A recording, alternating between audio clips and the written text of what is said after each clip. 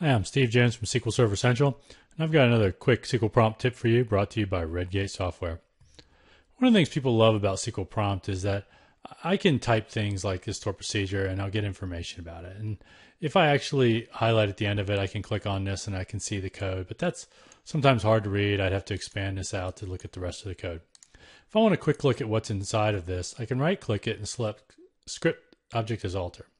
When I do that, I'll get a new window with all the code for that store procedure listed, including the alter procedure already set up. So if I need to change some code, perhaps I wanted to actually change this, then I could actually do that and compile it very quickly. Or if I just wanted to look at the code, I can see it, and then when I'm ready, go back to my original query.